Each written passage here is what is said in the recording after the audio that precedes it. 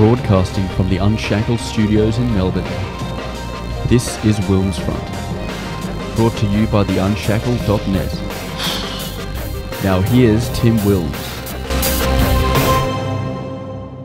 In lockdown Victoria, the current stage 4 lockdown is scheduled to end at 11:59 p.m. on Sunday, 13th of September. Melburnians have now been in lockdown for 9 weeks. For suburbs in Melbourne northwest, it's been 10 weeks. So during the state's second wave, this makes the Melbourne lockdown longer than the city of Wuhan in China, where the virus was originally born. You would have seen last week, life is back to basic complete normalcy in Wuhan, with footage of that giant pool party occurring in Wuhan with no masks or social distancing being practiced. The current lockdown is not guaranteed to end as scheduled on September the 13th. Dan Andrews at 2 a.m. last night was able to obtain the state of emergency power extension he was seeking through the Victorian Upper House, the Legislative Council. 3 crossbenchers granted him a one-off 6-month COVID extension under the Public Health and Wellbeing Act 2008. Those critical 3 votes were Greens MLC Samantha Ratnam, Reason Party leader Fiona Patton, and Andy Medic MLC from the Animal Justice Party. Daniel Andrews has claimed that extending his state of emergency powers is the only way to implement COVID-safe rules during the reopening process, but this power also allows Dan and his Chief Health Officer, Dr. Brett Sutton, to plunge the state back into a new lockdown at any moment, even if there are no new COVID cases being discovered. In Victoria, new daily COVID cases are now consistently in double digits, with 90 today. The daily deaths are now in single digits, with almost all of them linked to known aged care outbreaks, which are finally being under control. Current active cases are down to 2,400. Hospital admissions are just over 400, and also ICU patients are around about 20 now.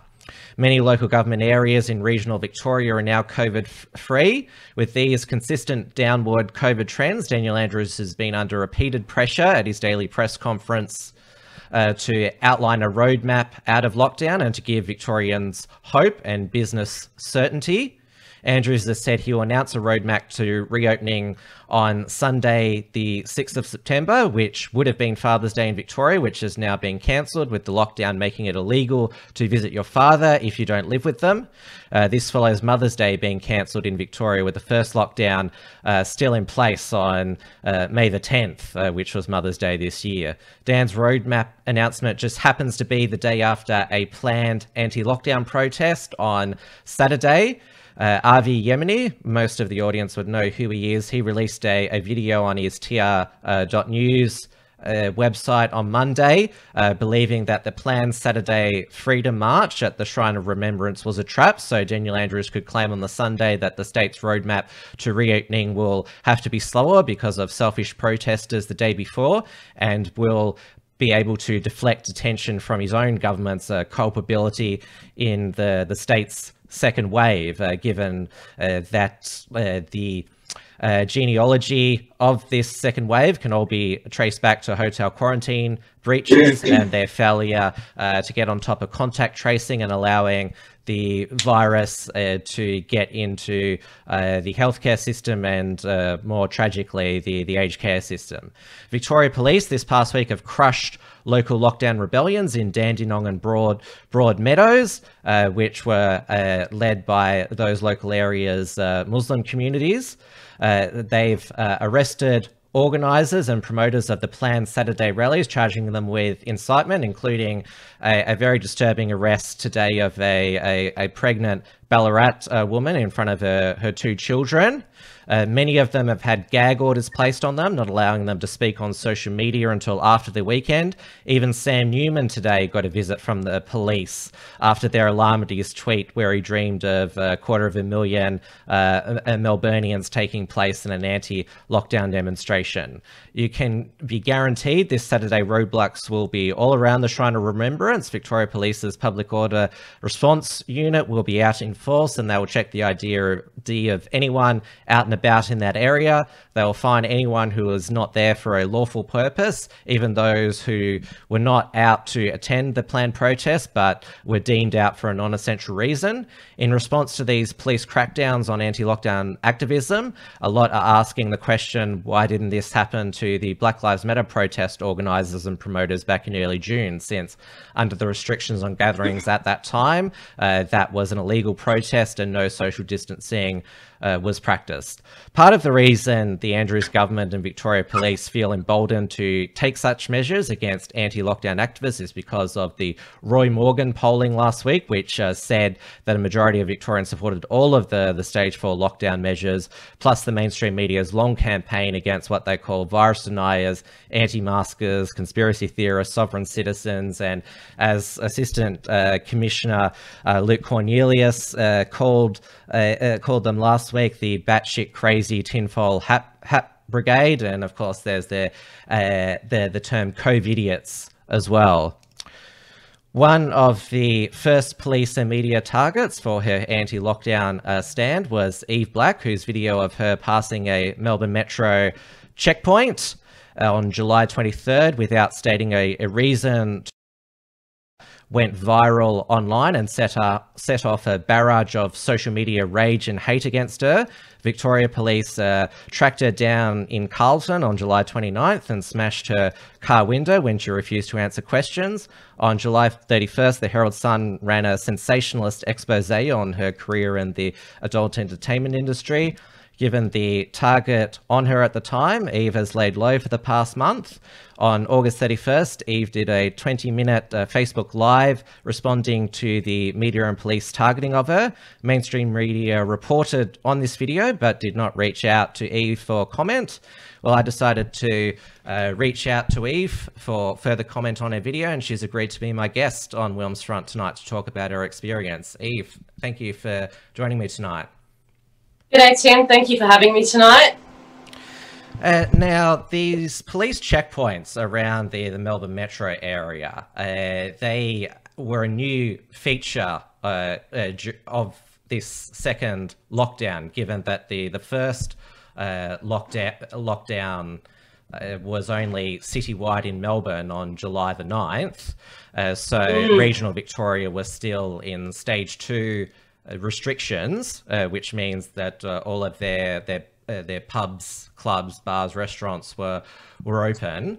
I noticed that James Bartolo, who runs the Conscious Truth Network, he was the first to film and upload his passing at a police checkpoint in Sunbury. That was on July 13th. Is he where you got your inspiration from?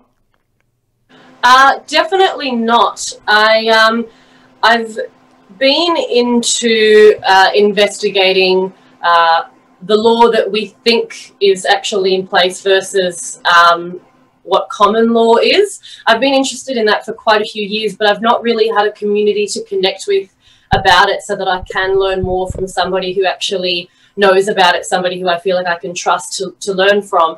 And then within a very short space of time, I did become connected with the wider community of people who are also into exploring common law, etc., in Melbourne and just across Victoria. And in a really short space of time, I just ended up getting my hands on some really just big information, really, that just made me be like, wow, okay, well, we don't really need to tolerate this. Like, not only do I believe that the numbers aren't accurate and that there are lies behind it, what they're actually doing is unlawful. And I know that people are led to believe that, you know, it is lawful because they create acts and everything, acts and legislation, but it's actually not lawful that they've done that. We think that it is, but it's not.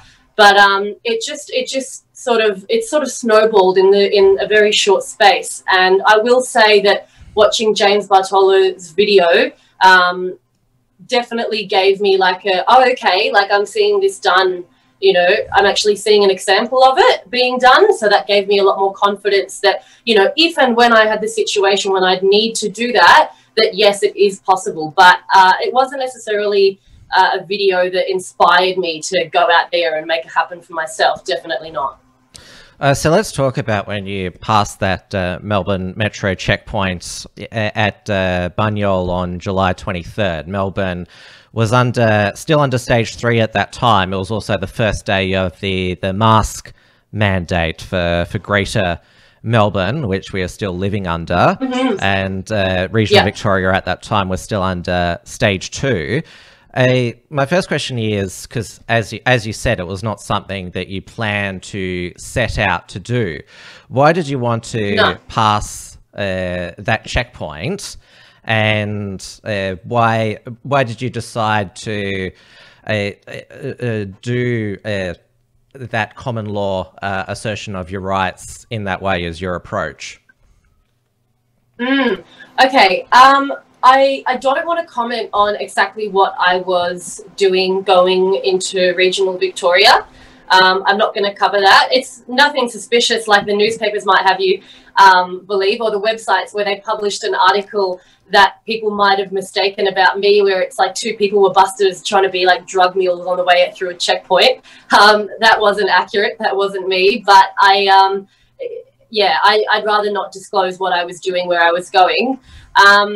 But yeah, as for using the material, I was like, well, okay, I have something that I want to go and do today, which is in this town, which is outside of regional Victoria. I had an acquaintance in the car with me, and he was the one that filmed it, wasn't he? Correct. He was filming it on my iPad for me. And yeah, so I had the acquaintance in the car with me. We knew that it would happen. This acquaintance is also a part of the same community. So, you know, talking about it in the lead up to it and everything was really, really nerve-wracking. But, you know, I had the confidence to get through, obviously. I mean, it worked. I think that, like, I could have probably done it a little bit more confidently, but it's something that I know intrinsically is right, and the place that I was coming from was the right place. But it would have been better if I knew the material a little bit more than rather than stumbling over some pieces of paper. But yeah. Because that's when, because it was clear from that video you were reading from a script, and that's when the media started talking about this script that was circulated, how to talk your way through a checkpoint, and that's when the reporting started that this was part of a anti-coronavirus cult. But the reason why I mentioned James Bartolo's initial video, and that was 10 days before your video, he uploaded it to his channel. He's built up quite a following with his Conscious Truth Network. There was no mainstream media, social media outrage at the time over his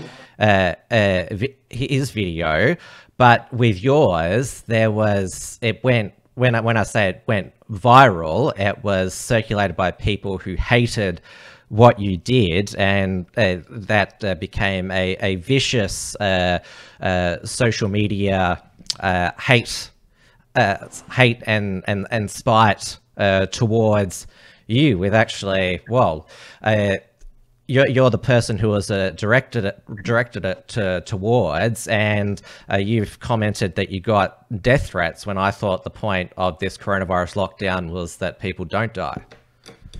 Yeah, don't forget rape threats as well.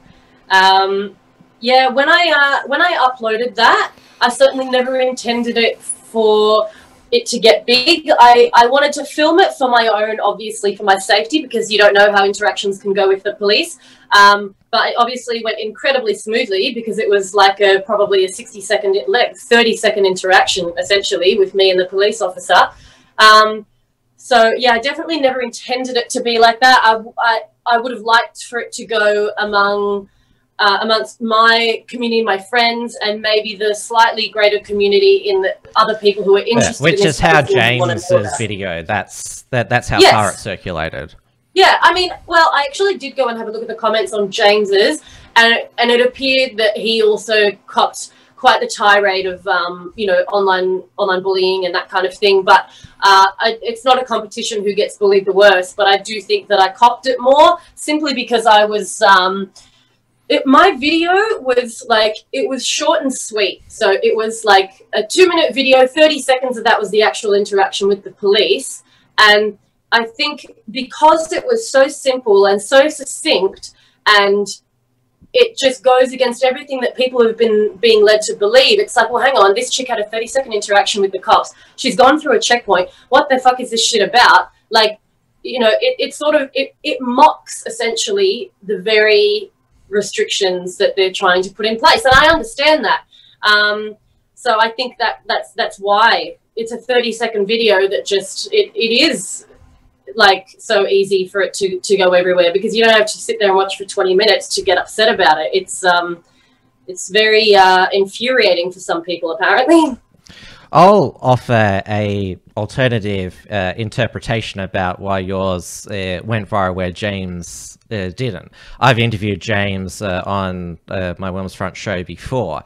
He is a very confident, very smooth talker, and so when he was crossing that checkpoint, he was very composed, and obviously with you, you confessed it yourself, you were nervous, and yeah, that is I think the reason why you were more of a target, and especially since you were so happy once you crossed the checkpoint. You showed way more vulnerability than James did, and I do also think that there's a misogynistic factor to the fact that you got more abuse because you're an attractive young girl, and so they also, well, the females are called the gentler sex, and so they're much easier to intimidate us, especially online. And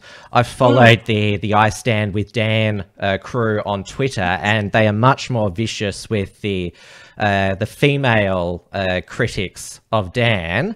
They seem to only go after the female journalists in his daily press pack, Rachel Blacksendale from The Australian, Alex White from the Herald Sun, Sophie Ellsworth from news.com.au, and Gabriella Power from Sky News. Is that something that you sensed as well? As you said, you got rape threats, which is obviously it's gendered. Yeah. Well, look, I don't like to sit and play the victim and think that just because I'm a woman that I have it so tough. I said that, not you. Yeah, no, and that's fine, because I do agree with it somewhat, but I definitely want to clarify. I don't think that just because I'm a female that I deserve to get it any easier, and I don't believe that I've necessarily, you know, I'm not a feminist, I'll put it that way, but I know that it's just, you can see it, it's very clear that, you know, a woman who is outspoken, or I wasn't so confident in that moment, but I'm generally quite a confident, assertive person, or just a woman that's having a voice about something, people will like try to tear that down. And yes, like you said, being a beautiful woman, like, I mean, I think that I'm attractive in a conventional sense, so that might have given people like a further sense of entitlement to be like, yes, oh well, that's, you know, as an attractive woman, you don't get to have a voice. Like you're just there to be looked at. And then especially when it got leaked about my former career exploits, like people were like, oh, you see, she's just a dumb blah blah blah. She doesn't get to have an opinion just because, like, you just show your body, look hot. You don't get to have that. Nobody actually said those things to me, but it's the tone. And I've been, you know, I've spent enough time meeting loads of different people throughout my only 28 years, but I have met a lot of people, and I have had a lot of experiences in my short time, to the point where I can sense the tone, and I know that was absolutely the intention. The reason why I mentioned your youth as well, because obviously this coronavirus, it's more deadly to the old and the vulnerable. And I said in my introduction, basically most of the deaths now are linked to aged care outbreaks, which it has been absolutely tragic. But the point that I'm making is that they wanted to have you as the face of the selfish young person, because if you get it, you're only going to have mild symptoms, or at the worst just feel like complete crap for 2 weeks. But you could be putting older people at risk. And sure. So it was so it's that animosity at young people that, oh, you only care about yourself, not the wider people, typical young selfish behavior. So that's the other aspect there. I certainly agree. And you know what? This is what I've been saying. For all the people out there who are putting the hate on me, and they think that it's selfish, if I truly could see that this virus is actually the threat that it's being played up to be, I would absolutely agree in saying that it's selfish behaviour. But I don't see it that way. In fact, I see clearly, and that's why. And we should also point out, or I should point out, that older people who get it in their 60s, 70s, 80s and 90s, yes, they are more vulnerable to this illness, and a lot in that age bracket have died from the virus. But if they get it, it's not a death sentence. There's been been stories about, well, there's a 100-year-old Chinese woman and a 100-year-old Spanish woman who survived. I think the Spanish woman, she actually survived the Spanish flu as well. So she's beaten 2 pandemics as well. Yeah, well, I mean, I guess if a 100-year-old can beat it, then I think that's probably saying a lot more about lifestyle and what we choose to buy into than the severity of this virus. Because, I mean, aside from the fact that she very well might have been a healthy woman, and maybe there's not enough emphasis on how to maintain your immune system to prevent yourself from contracting it and having a really serious case of it, like inflated numbers, death certificates being manipulated with the cause of death. So, look, I'll put it this way, I'm not drinking the Kool-Aid. Now, after your video went viral, it made its way to the Daily Press Packet, Dan Andrews' press conference, and he said that you were being tracked down. He didn't know whether you had broken the coronavirus restrictions, but he said that Victoria Police were looking for you. Lisa Neville, the police minister, also had a crack at you. Well, the broader cohort of people who have been using that script that you were reading called it a selfish, childish stunt, wasting police officers' time. So there was. Well, it wasn't just the government and the police who just wanted to track you down on their own. They were being egged on by the media and social media, and they eventually found you on July 29th, which was a Wednesday. You were pulled over in Carlton. Obviously, you're not going to say why you were there, but just talk about what happened. So I gather from your video or your recent Facebook video where you explained it, that it wasn't actually a checkpoint. You were pulled over by the police. That's correct. And before I do get into that, I just want to say it's amazing, like, what people will believe and what the media have published, because people were saying that I crossed into like a South Australian checkpoint, and then the media were saying Eve Black has been handed a summons to court and fines up to $10,000. I'm like, oh, well, that's nice, dear, because I didn't get a summons to court and I only just received a $1,650 fine. So, yeah, just word for the wise. Definitely don't believe what the media says. Yeah, as for that day in Carlton, correct. I strongly believe that I was being targeted on that day. I believe that my phone had been tapped and that they'd been using my location. And yeah, so I'd left where I've been staying, and it was probably within 3 minutes. And being that it was my first journey in my car since everything had happened, I was very like cautious and kind of looking in all of my mirrors and everything, if there were any cops around, because I was fully prepared for that to happen. I had a gut feeling that something was going to happen, and I had this idea that the next time that I was near any cop cars, that they'd be pulling me over. Like they might have my number plate, like you know how they have like flagged. Flagged. That's right. Sorry, I had a mental blank there. But yeah, so I was kind of expecting it, and then I was looking out, and then all of a sudden, I obviously didn't look hard enough, and I hear the sirens wailing and the lights flashing, and then yeah, so I pulled over. I was like, well, this is not by a chance, is it? There's it's a busy road, and I'm on Alexandra Parade. I'm being targeted. So I just, you know, I pulled over and I put my window down just a tiny bit, just to be able to talk. And they said, you know, you got your license. I was like, I don't need to give you that. I've learnt further, when you're operating a motor vehicle, you do actually need to provide identification in the form of your name and your address.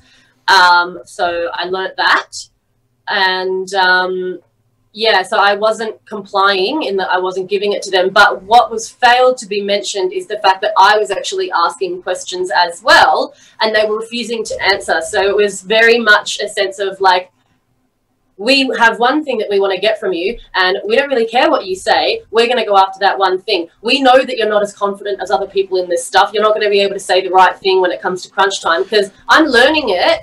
And it's up here, but when it comes to crunch time, yeah, heck yeah, I totally get nervous, you know? So they said, we're going to smash your window. And I was like, no, like, I just want you to answer my questions. Like, I actually, in the video, I do remember, I did film that, but I haven't posted that online. I didn't actually refuse. I just asked them questions. I didn't answer their questions. I just asked my own questions. Refused to provide my information. So they simply asked for your license at first. Yeah. So that's. I haven't got like. Yeah, sorry. Go on. Yeah. So that was all what led to the smashing. Just your refusal to hand over your license. Yeah. They were asking me questions, and I just didn't think that I needed to answer. They wanted my license, and I was like, well, what am I being arrested for? Sorry, what am I being pulled over for? For operating a motor vehicle. I was like, yeah, but am I suspected of committing a crime? And they were like, they were just not being straight with me, and they weren't answering my questions. So yes, I should have given my information. If not a driver's license, then at least your name and address. So I definitely screwed up there. Have you been pulled over pre-COVID? Just because Highway Patrol, in pre-COVID times, it's common for them to just pull vehicles over, even if they haven't done anything wrong, to do a license and registration check. I mean, that's happened to me a few years back, and they just, waive your license thing and do a check and then give it back to you and say, I have a good day. So that sort of stuff hasn't happened to you until now? Well, actually, it happened in the however many weeks there was where Melbourne was back to stage 2 and restaurants and stuff were open at limited capacity. I was pulled over on a late night back from Frankston, and I've had it maybe a couple of times before that, but they've just accepted my license and then moved on. So yeah, that's it. But obviously, given the circumstances on that day and everything that had just been leading up to it, of course I was hesitant to have any sort of interaction with the cops at all, and I just didn't want to give out my information. But they had a target over my head. But in that situation, your refusal to answer that first question probably would have raised that, made them want to escalate things with you, because you're already showing, like, they might not have had your car flagged or something like that. We don't know, but your refusal to answer that first question, that certainly it was a first move which made the police suspicious. I get that, but I don't think that it was coincidence that I was pulled over, Tim. I really don't. I think it'd be naive to think that. Yes, I'm making the point that we don't know, and I'm just exploring the possibilities, because, as you said, you learned from that, and you yourself admitted that you didn't handle that encounter well. Yeah, no, certainly. I do think that regardless, they would have wanted to at least been able to get away with something on that day, because, like, we need an opportunity to make a mockery out of Eve Black. The police need to show Eve Black who's boss. So whether or not it was my window being smashed and being arrested, or them just issuing me a fine, like, there would have been something to eventuate out of it, which would have been blown up out of proportion regardless. It's just that, yeah, I made a silly move, and then it gave them the ammunition to make the whole story more aggressive, more sensational. And how did they smash your window? Because that's what really shocked me. Because I've never heard of it happening before, but how did they do it in a safe way where nobody could get glass in their eyes or something like that? Well, that's another thing that makes me think that they had planned to smash my window. Maybe they keep this on their person, I don't know. But there was 2 officers, and he asked the one that was speaking to me asked the other guy to pass him the utensil that they have, which is specifically for smashing a window. So it obviously sends some sort of like an electronic jolt through, and then it shatters the whole glass. So it all just crumbled in front of, not crumbled, like the glass shattered in front of my face, and it remained intact. And then I was like, oh, wow, okay. Well, I don't want to get dragged out, so they're probably going to punch the window in. And this is the thing. They said that I got dragged out by the cops. Well, that's not true, because where are the shards of glass in me? No. When they shattered the window, I unlocked the door and I opened it and I handed myself over. I did not resist arrest. They even had me held tightly, and I said, look, you've got me in cuffs. I'm not going anywhere, but can you please let go of my arm? And we sat and we talked, and then I refused to give information, and then they popped me in the back of the paddy wagon for 5 minutes. The whole interaction was probably about a 10-minute ordeal in Carlton that day. They popped me in the back of the paddy wagon. I said, I will give you my name and address. They took my name and address, and then they said, we want to ask you more questions, but we need to let you know that you don't need to answer them. I said, okay, cool, you have my information, and you've confirmed with me that I don't need to answer any more questions. I'm going to go. Cool. And then I left, and then that was it, and I went back to the house. So you unlocked the door before the glass, like, fell down? The glass did not fall down at all. The glass shattered, because the jolt is obviously, like, designed so that it just shatters the whole glass without completely, like, pushing it in. So the glass remained intact. I even drove back to the house with the glass shattered. Obviously, that's not safe, but yeah, the glass didn't get, like, pushed in. No glass went everywhere at all. Because when it's reported through Victoria Police and also the media, it sounds very dramatic. Like they took like a crow axe and smashed your window in. Yeah.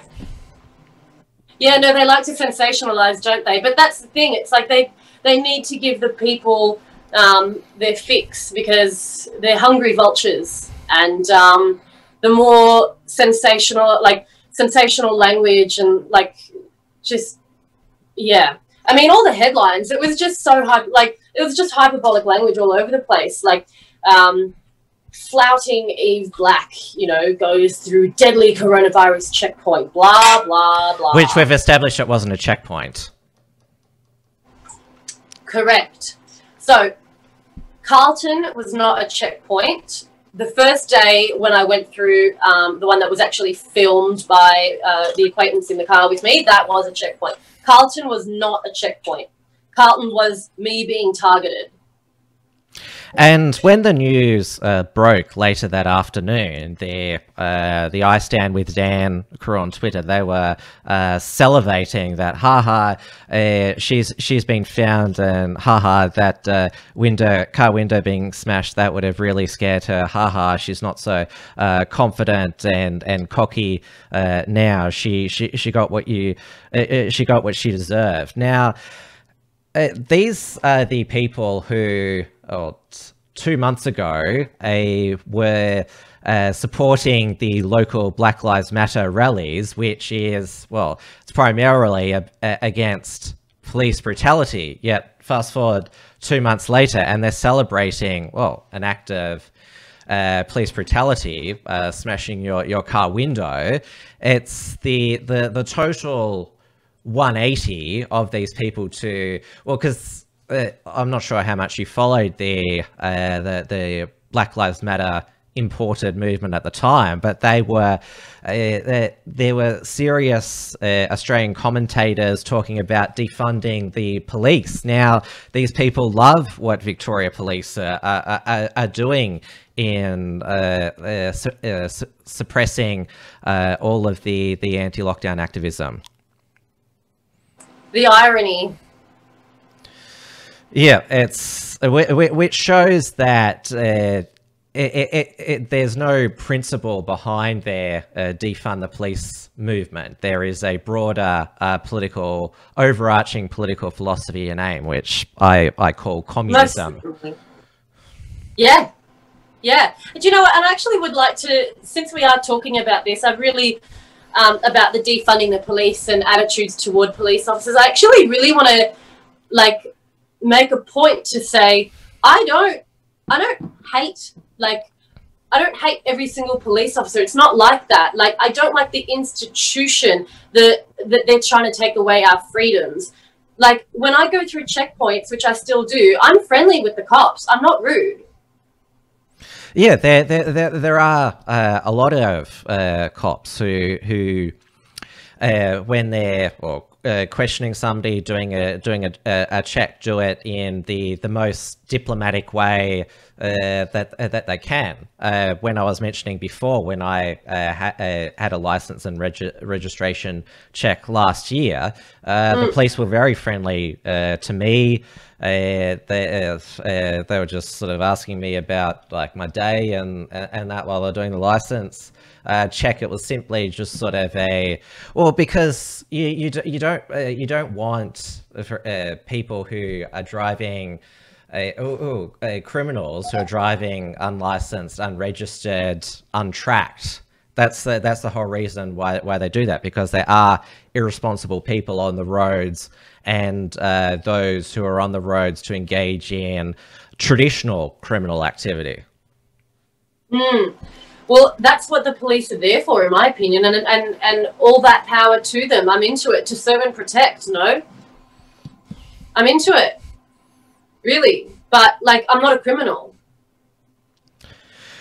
Well, it's only this year that, as things are at the moment, you're only allowed to leave your house for essential reasons and within the hours of 5 a.m. to 8 p.m. That would have been unheard of in 2019. Now, there's a few super chats that have popped up here. I'll just go through them. One from the Versace Cowboy, who said, "Has Eve received any fines for breaching the bullshit COVID restrictions? And if so, will she be contesting them? My lawyer, Neil Erickson, will take the case." Did you actually get a fine? Yeah, so I only just got a fine. It was sent quite late. But yes, I did. It was a $1,652 fine, and it wasn't for the date of me going across the checkpoint. It was for the date that they pulled me over, and they didn't even get any answers off of me as to where I was going. So they're making the assumption that I was breaching COVID restrictions, or perhaps they were tapping my phone or something. But yes, I did receive one, and it was for that day, which is rather through the mail. Because yes, through the mail at my old mailing address. So it took a while for me to get my hands on it. Which obviously they, because what I've seen in the past is, and a lot of people have filmed it, the police come to their house directly to issue them with either a caution or a fine. Maybe they would have liked to have hand delivered it to you, but they weren't able to find you for that. Yeah, I mean, perhaps, but even still, like, it's all there on video, so if they wanted to give me a fine for the checkpoint crossing day, there's sufficient evidence there. And the other super chat is from Senator Slayer, who is Neil Erickson, for 20 Australian dollars. He asks, are they natural? No. There you go. Now that, well, segue. Do I get some of that 20, mate? Well, you think that you deserve a cut from, since it's about you. Yeah, next question, go on. Oh, this segues to, obviously, 2 days later, the expose in the Herald Sun, which went through your employment history in the adult entertainment industry. Obviously, Herald Sun having quite the tabloid tendency. I think they thoroughly enjoyed publishing all of those photos, and it was like it's all true what they published, but the thing is it newsworthy? Is it relevant to you going through those coronavirus checkpoints? Because to me, it was more basically like a gossip column rather than a serious expose on your law breaking. Yeah, absolutely. I mean, I'm not ashamed of the job that I've done in the past. I've walked away from that industry and I'm happy being out of it, but I don't regret it because it's shaped me into the woman that I am today, which is someone who I rather like. And it's taught me to be confident and to assert myself. But they definitely see that as something for me to be embarrassed about. And I think that the intention of it is what makes me feel embarrassed, because it's completely irrelevant to everything that had happened. And the intention of it was simply to drag me down. And even people who don't agree with what it is that I had done even came out to say, I think, like, even people who don't like me, do not know me at all, saying, I think she's a dickhead, but this has nothing to do with her work, and this is an incredibly poor taste. And that's the thing, everything that they said, like, well, not everything that they said, but things, for the most part, things that they said were true, but they were written in incredibly poor taste and just so very irrelevant. Because if I was a school teacher or just a normal profession, it wouldn't have been commented upon.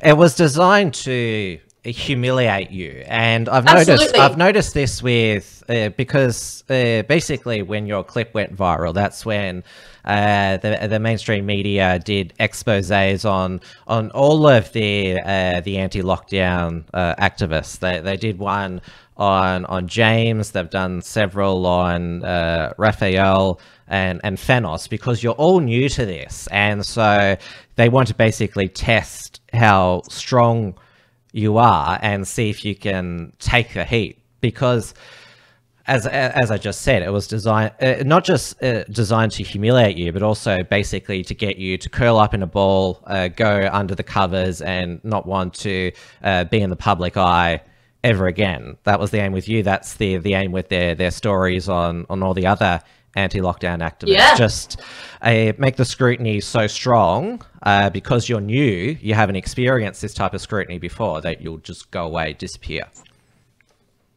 Right. Yeah. And I definitely could see that was it. And I felt it. You know, it was a lot. It was a lot, but the biggest part of it was actually the overwhelm of it all, like being contacted by like thousands of people and just it was just a lot to deal with, because it's like my whole life has suddenly become public information. I was never like, you know, secretive about the job that I did. When I would meet people, I used to tell them that that's what I did for work.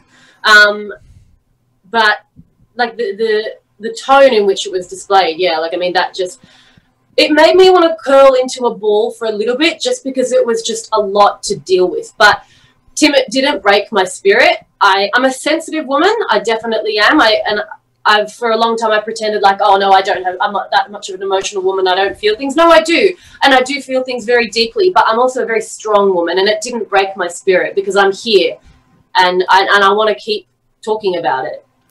Well, you did take a bit of a break, and that's probably the mainstream media thought, yeah, we've beaten her into submission. But, well, you're appearing on my program tonight. You're back making Facebook videos, so it didn't break you. And I've noticed for all the other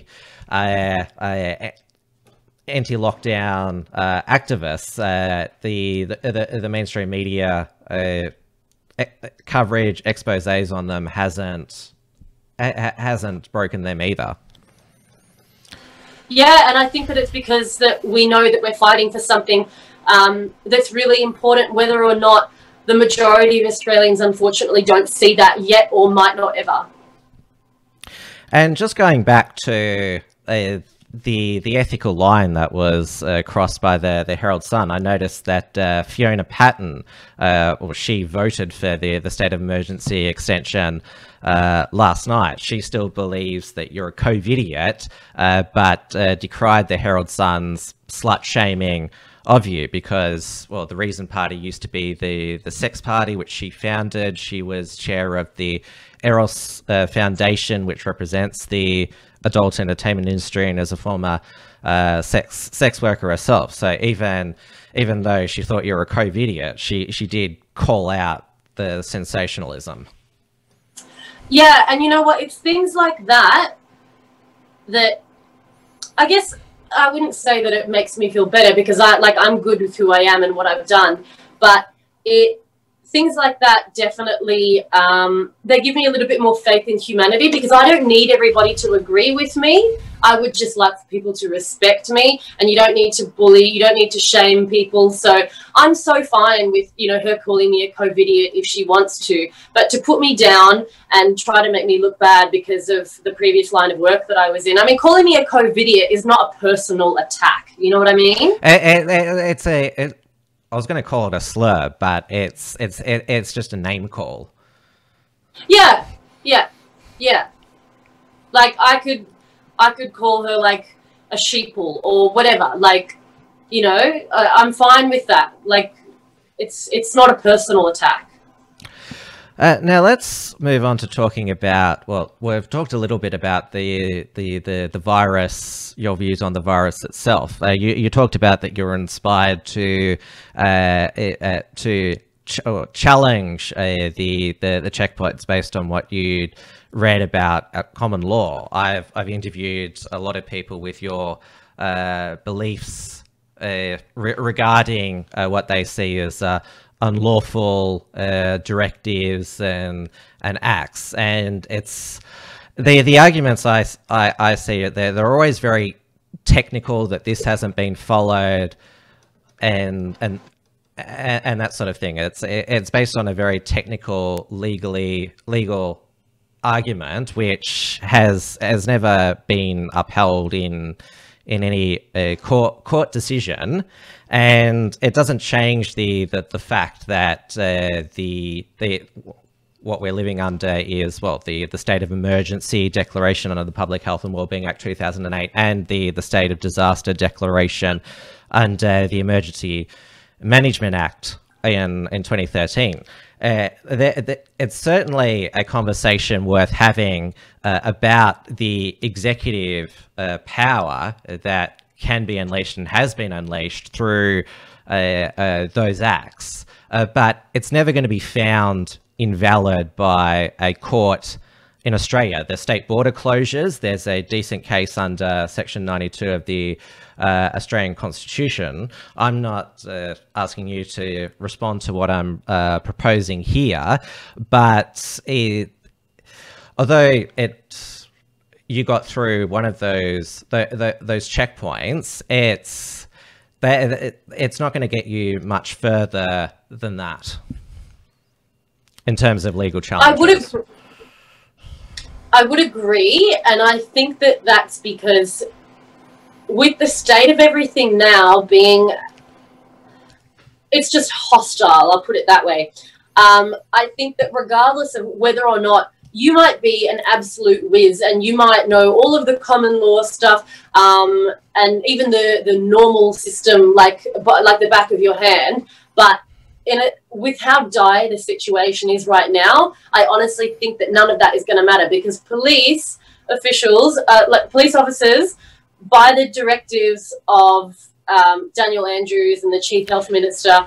Yeah, they're the directives of the Chief Health Officer, who is appointed by the government, and the government's enacts this based on his advice. So it's the Chief Health Officer's directives, which Daniel Andrews has chosen to codify in the state of emergency declaration. That's how it works.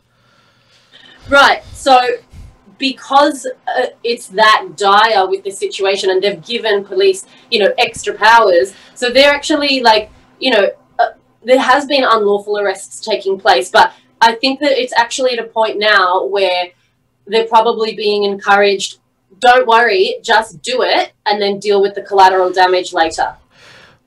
I think that, your video, I think that probably, and I'm not blaming you in any way, is I think basically what encouraged Daniel Andrews to add on August the 2nd, the state of disaster declaration, which hadn't been used before, which, it allows the curfew to be implemented and the travel radius, but it also allows police to enter any premises without a warrant and to detain people. They had even more extraordinary powers, and as we've seen over the past week, they've been using those powers more frequently with what's been going on in Dandenong and Broadmeadows, and the arrests and charges of incitement and gagging of those who are engaged in organising,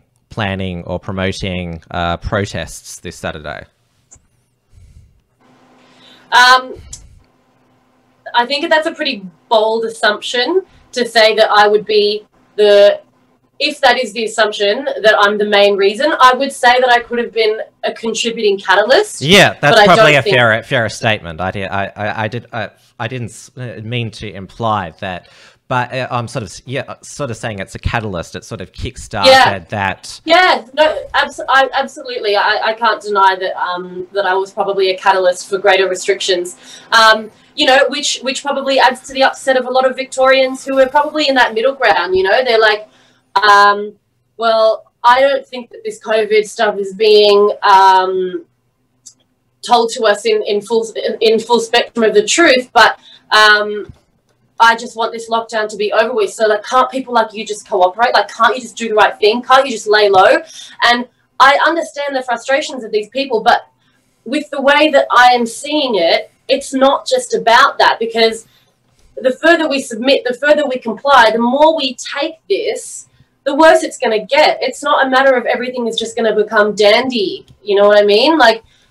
It's just going to get worse and worse and worse the more we submit. I mean, I'm not trying to incite anything by saying that either, but that's been the belief that I've held toward people who have been saying, well, why can't you just comply? I agree, it's bullshit and it's being sensationalized and it's not what we're being led to believe. But I really don't see it that way. I really don't see it as a case of, if you just play like a good girl, then it's all going to be all right and the restrictions will be lifted. I'm sorry, I don't see it that way. I really don't.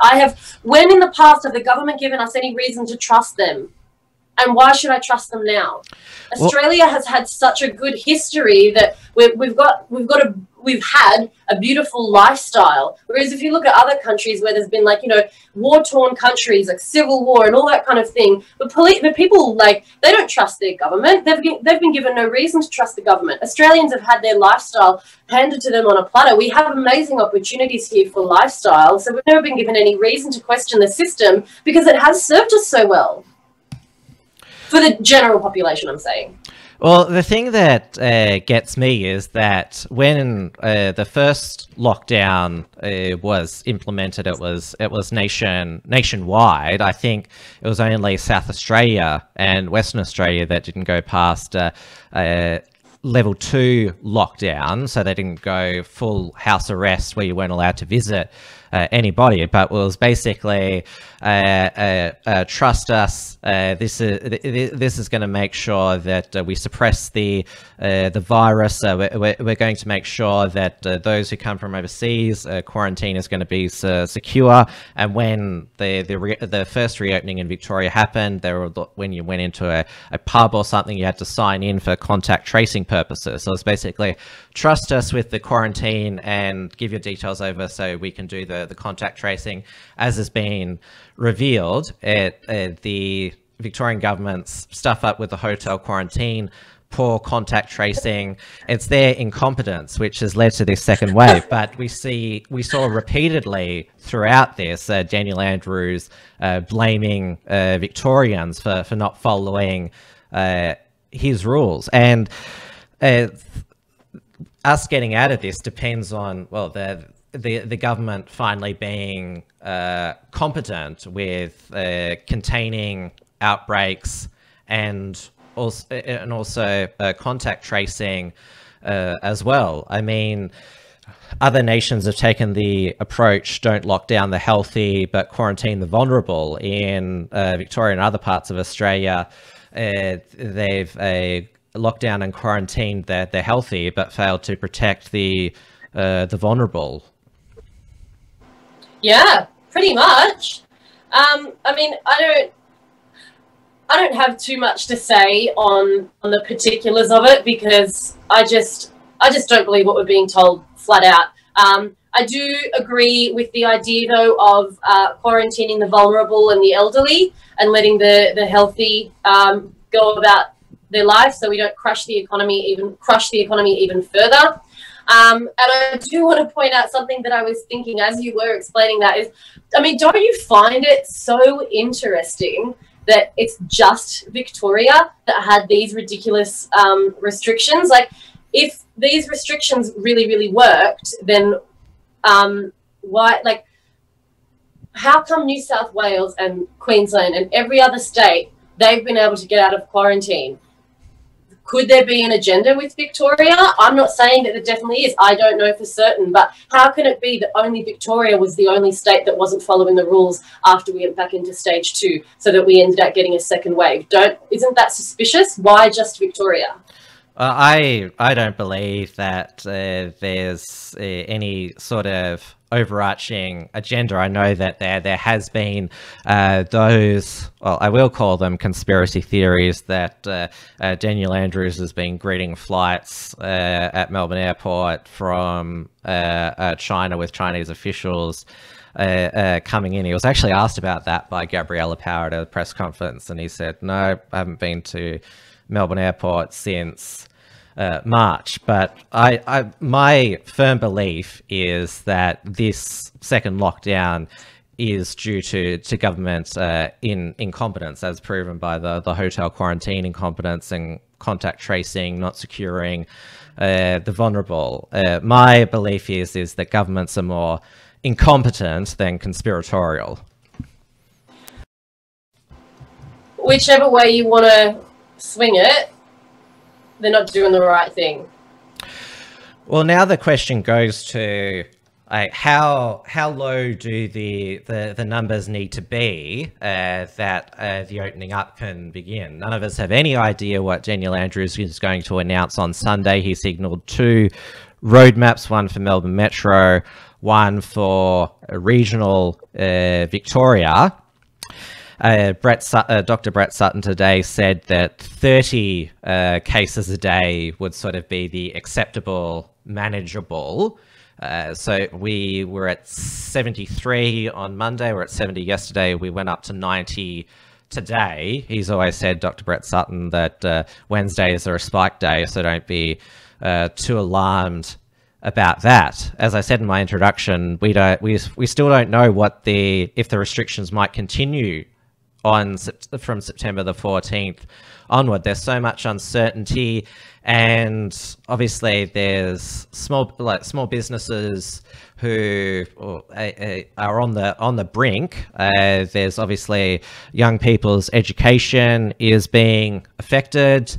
The mental health effects from loneliness or being trapped in an abusive or unsafe household. These are still brewing, and the longer the lockdown continues, they're going to get worse. Certainly. I mean, you don't really hear them talking about the suicide rates, do you? Well, last week the Victorian coroner said that the suicide rate up to this point this year is the same as last year, which I noticed the I Stand With Dan people said, oh, see, suicides haven't increased, which is quite callous. That shouldn't we be aiming for less suicides year on year? You're basically dismissing, saying, oh, well, the same amount of people killed themselves as last year, so that's no big deal. Yeah, right. There's still people that killed themselves. That's tragic. I mean, that's like saying that the road toll of this year is the same as last year, so therefore everything's fine. Well, say that to the dead motorists. Yeah, absolutely. No, I'm with you entirely. I think that, like, we're not looking at the important things. We're only looking at what makes the most news, and, you know, how can we put people further into fear? There's another super chat here from Senator Slayer for 10 Australian dollars. This is much nicer one. Good on ya, fuck the media scumbags. What's that person's name? Senator Slayer. Senator Slayer. Thank you, dear.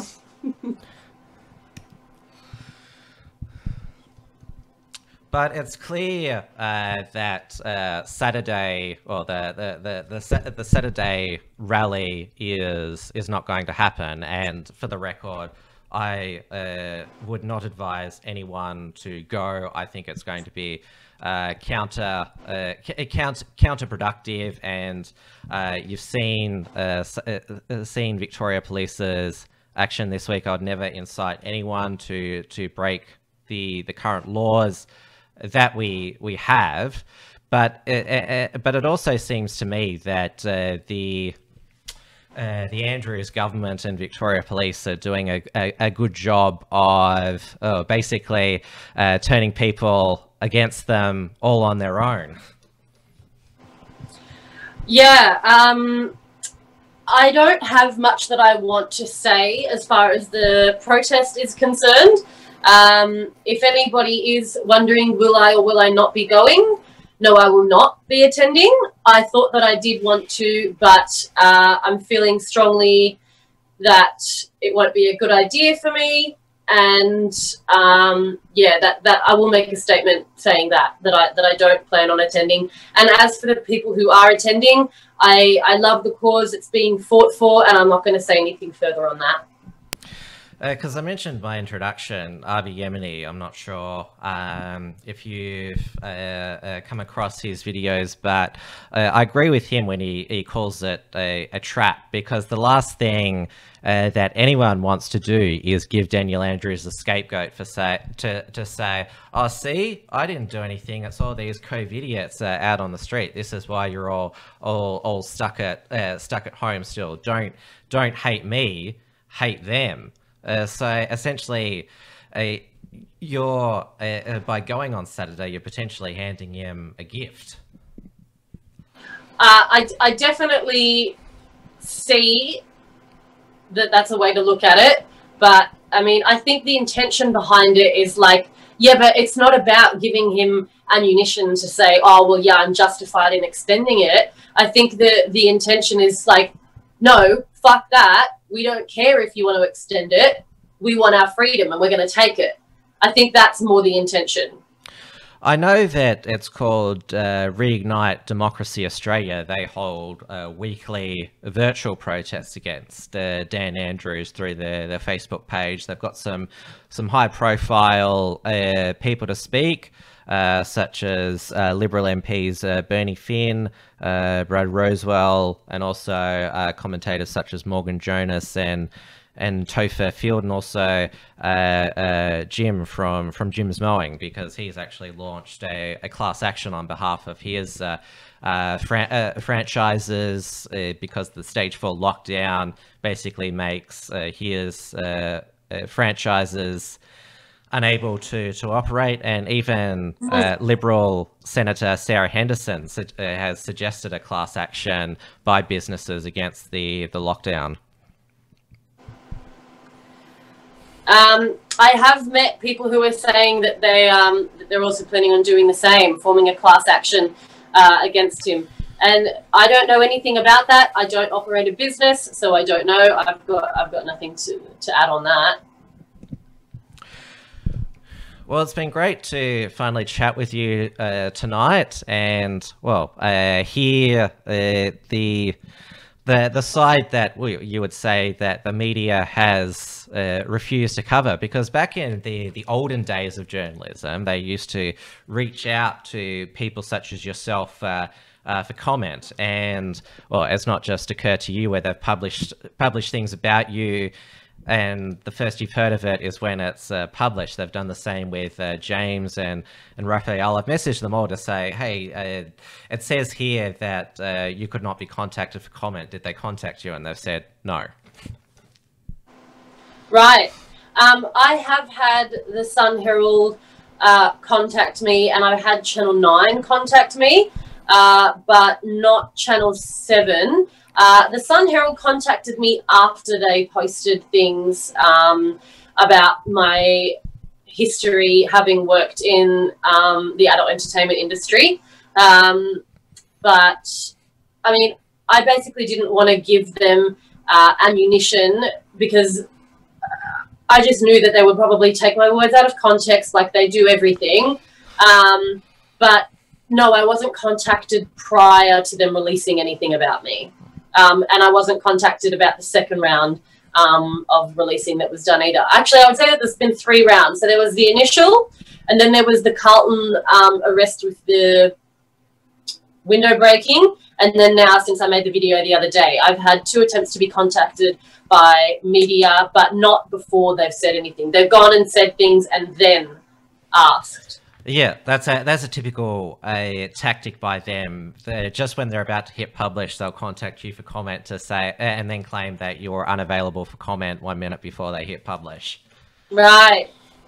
But you are right that, well, anything you say to them can be used against you, and misconstrued. Yes, and the media are not the police. You don't have to answer their questions. Period. As well, there's a few questions that you haven't answered of mine, which is, you're right, I'm not a police officer either. You don't need to tell me anything. You didn't even need to agree to this interview as well.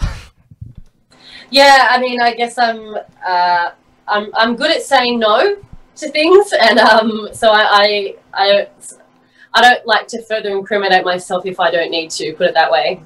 Yeah, well, that's what the right to silence is, which do you mind if I play that footage of that that mother who was arrested today? Oh, yeah, I think Zoe is her name. Yes, you won't be able to hear it. Okay. She at least got the right to silence, but it's still distressing. The audience will be able to hear it, but you'll be able to see it, but not hear it. Yep. But cool. Yeah, and I just warned my audience that I found this very distressing.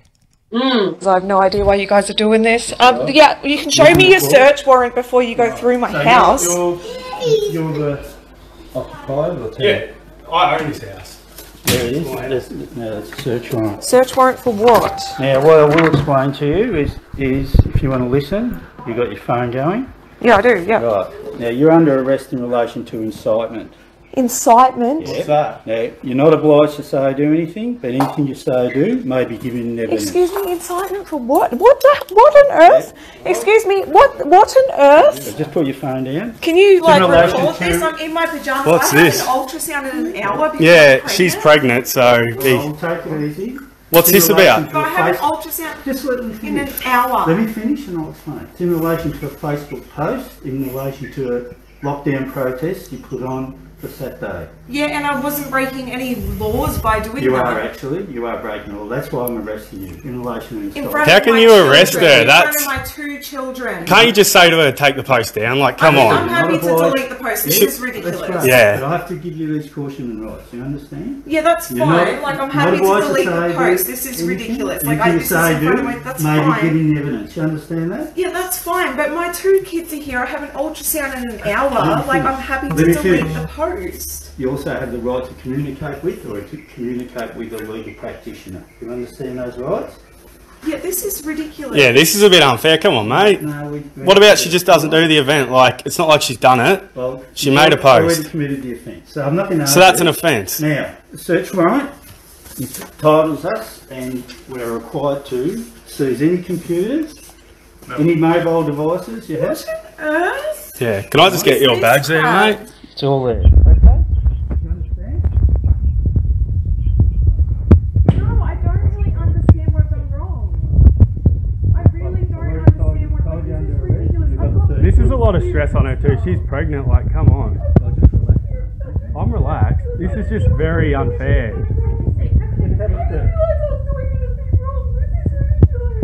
What we're going to do, I'll find out what we're going to do. We seize any computers and or That's tablets. fine, can I just Let me finish. Let me finish. Any mobile telephone you've got, okay? So what we want is any mobile telephone you've got. You don't need that. No, it's actually my sister's phone. It's not Yeah, my it's name. her sister. So. Doesn't matter. Any device in this house we're taking. This is Well, ridiculous. you're not taking my phone. Well, I'm taking any device, mate. any That's device. my phone. It's nothing to do with her. It's my So what I've heard is that she was allegedly organising a anti-lockdown protest in Ballarat. Now, this arrest footage has not just gone viral on Facebook. It was also on the 6 p.m. news bulletins tonight, and obviously beamed into hundreds of thousands of homes. That would, if I find it distressing, others will as well. And I noticed that on the Victoria Police Facebook page, they're not bragging about that arrest, even though they bragged about the arrest of 2 males yesterday. And, well, with your car window being smashed in, the Police Commissioner Shane Patton actually bragged that they'd smashed car windows in against sovereign citizens. So it's just interesting to note the change in reporting on the Victoria Police Facebook page today. Yeah, I think I haven't personally observed it, but if that's what you're saying and that's the case, then yeah, I think people will empathise more with a family woman. She's pregnant, she's got 2 kids, she's there with her partner or husband, and it was obviously like a lot more distressing because they've come into her home, their home, and you know, I feel like with me and other people, it's seen as like we were aggravating it, and we were like, oh yeah, almost they're asking still for there. it. The I stand with Dan people who've said in reaction to that, I have no sympathy. She got what she deserved. She's not so tough now. Like, even that's their response to that footage. About that Zoe lady. Yes. Yeah, yeah, and of course there's still going to be those people, but I would say that the greater Australian public would probably have a lot more empathy for her than they would for me. They might simply empathise with her because she's a pregnant woman. You know, she was in her own home and are not expecting it. Yeah, and obviously they're not as proud of that either because, like you said, they're not publicising that quite like they have every other arrest that they've made.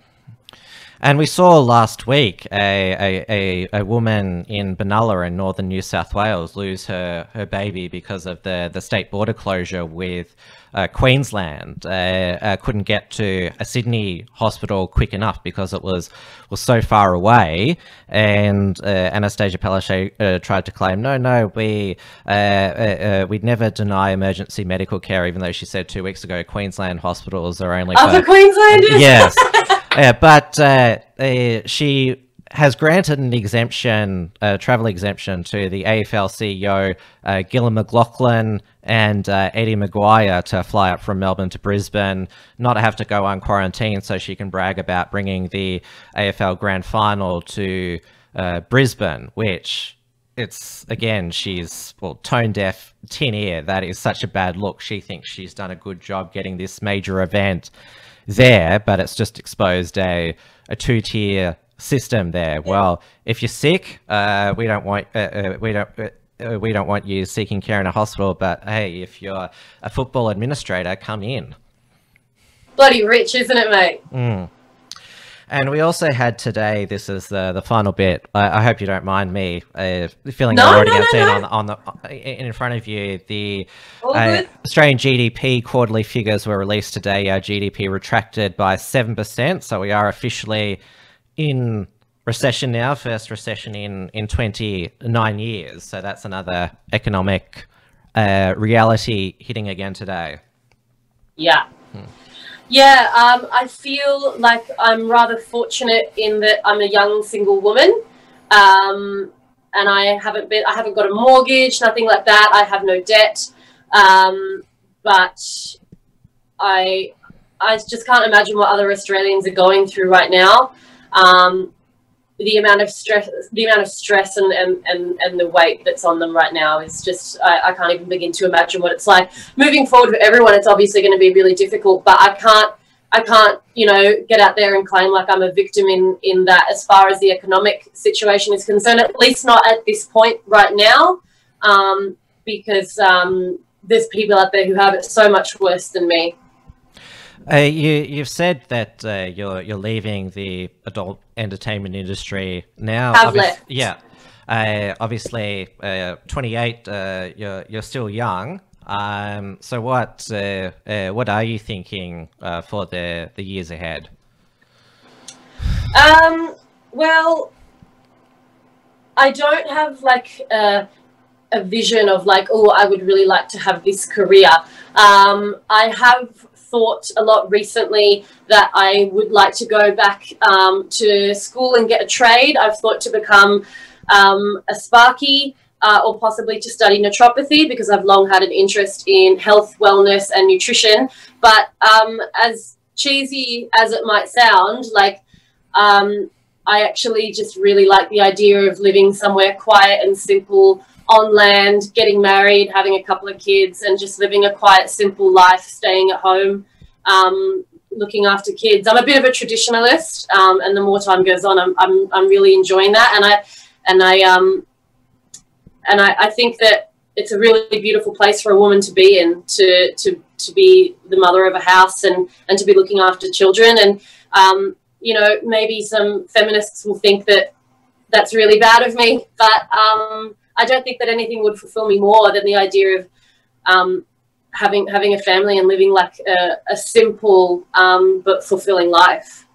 I think there's going to be, after the lockdown and travel restrictions are lifted, there's going to be a mass exodus from the cities. Oh, yes. Because the density, that's helped the virus spread, and that's where the lockdowns are the harshest and strictly enforced. I think the simpler life, rural property, where you're not bothered by, you can go out and meet people, but you're not bothered in your private home, because this has been another sad thing about the lockdowns, the nosy neighbors, the busybodies, those ringing the snitch lines, the Karens as well, telling people off. A lot of people, they look at the bush now, and it's people are a lot sort of simpler, more relaxed, more community out there. So there's going to be a lot of people are going to be reassessing their lifestyles after this. Oh, absolutely. And that sort of ties into something that I have said in the video that I made the other day, which is that all of this stuff has been a great trigger for me to move toward the things that I want to create for myself. So I no longer live in Melbourne, and it's been a really positive move for me. And it's been a thing of mine for a while that I've wanted to live rural again. I lived rural at different stages in my life, and it's just I'm much happier, and the people seem to be much happier. There's no there's hardly any traffic. It's just I just think that it's how we're meant to be, and I don't think that it's healthy for us to be living on top of one another in big cities. And privacy, you know, like it's really nice to not have to see neighbors and houses every single direction that you look. It's peaceful. It's really beautiful, and I do think that I think that, yeah, there is definitely a massive shift toward that happening as well. Yeah, I definitely now, retrospectively, appreciate what my grandparents said. Back in my day, it was a simpler time. It sounds so lovely now. And yes, I want to hear more of those stories now because it sounds lovely compared to what's happening now. Doesn't it? Yeah. I mean, I think that the problem is when we're in the city, there's so much stimulation. Like where it's like a sensory overload. You know what I mean? The bright lights and all the events going on. You're exactly right. It's exactly. So it's like there's so much. This is the problem. Like we live especially in a city where there is so much happening all the time, and then we have the illusion of choice, which is actually crippling. Like if you live a simpler life and you go to work during the day and you do your job and then you come home and then dinner's on the table and blah blah blah, like okay, there's less options on offer, but I'm pretty certain that you're going to feel more fulfilled. Like you don't need to have a lot of things in life to be happy. Nice things are good to have, but I've met more people who are happier in the bush than what I meet in the city, and it's not because of the concentration. It's not because of the it's contrary to the population disparity, because there's less people in the country, but I meet more people that are happier than what I do in the city, despite the intense concentration of population.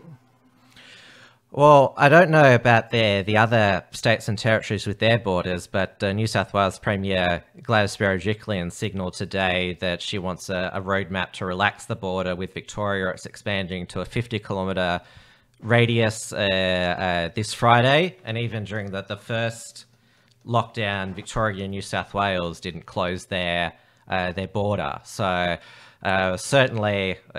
well, the other states are shocking on borders, South Australia, Queensland, but at least if there's any sort of good that Victorian and New South Wales governments agree that the current border closure is only temporary and we want to open it. Fingers crossed. Well, your girl wants to go on a road trip. I've got a beautiful 4-wheel drive out there that's just like waiting to hit the road. Well, thanks again for your time tonight. Thanks for speaking with me. I know that it's been quite the unexpected experience, and it's been overwhelming. But you're back. Well, I wouldn't say super active now, but still saying your piece, which is good. Yeah, thank you so much for having me, Tim. It's been really good to take the time away just to sort of recoup and recalibrate, because it was, of course, incredibly shocking. But yeah, I definitely felt like it was important to be able to have my say and be received by an audience that, for the most part, people who are still tuning in, they support what I have to say, or at least they don't think that I'm a piece of shit. So that's pretty good. Yeah. It's you forget that people are nice. Yeah, I mean, I had a few moments, but I will say, despite all of the crap things that have been said about me, none of them have been said to me in person. So there's been a few people saying, you know, oh, how does it feel that 99.9% of Australia wants to spit on you? I'm like, oh, well, that's nice, dear, because 99.9% of Australia must be absolute cowards, because no one's come up to me in the street and said anything. All I've had is people giving me a hug and saying I'm a fucking legend. that person who's claiming that all of Australia wants to spit on you, if they support the coronavirus restrictions and social distancing, then that's not very healthy for them to spit on you. They're breaking their own rules. Next time I need a witty retort that fits in with their narrative of coronavirus is dangerous, I'll make sure I contact you first. Okay. All right. Take care. Thank you so much, Tim. Cheers. Bye. Thanks for tuning in to WilmsFront. Visit timwilms.com or Rational Rise TV to view the archive of episodes. And keep visiting the Unshackled.net to view all our shows. And to keep up with the latest real news and analysis.